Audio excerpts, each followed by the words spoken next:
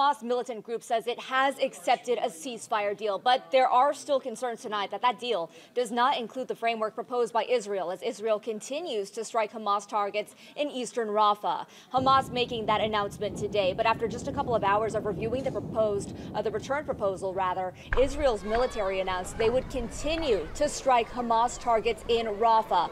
Right now, more than 1 million Palestinians are sheltering there. Egypt and Qatar brokered deal would suspend this war, which, by the way, has stretched on for about 7 months now. Atlanta News First is monitoring this situation for all the latest developments. We will continue to bring them to you as they come in this afternoon.